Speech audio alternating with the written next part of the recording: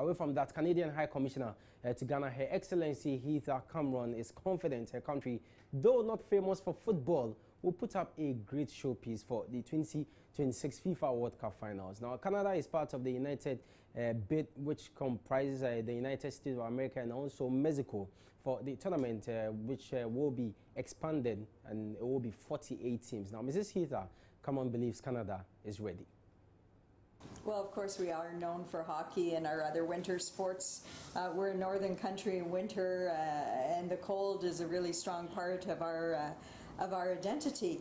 But Canada's changing, and soccer, as we call it, or football as you call it, is now the fastest growing participatory sport in Canada. And we have 3 Canadian teams in the Major League Soccer League in Toronto, Montreal, and Vancouver. So I think it's actually going to be an opportunity to show a hidden side of Canada, one that enjoys football, perhaps not quite with the same passion as Ghanaians or others on the continent, but definitely a sport that we're learning to love more and more. And I think the World Cup in Canada will be catalytic. You talked about the 3 teams, and it's good to point out that, Toronto, managed to win the MLS. Yeah. So that means a lot for Canada. But and let me just say too, like our women's national team has won the bronze Olympic medal in both 2012 and 2016.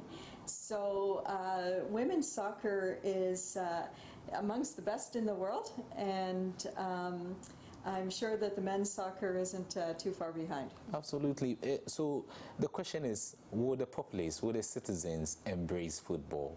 Although you've chalked some decent successes with the MLS and also with the Canadian, women team, are we going to get the whole of Canada embrace football come 2026? Oh, I think so. Yeah.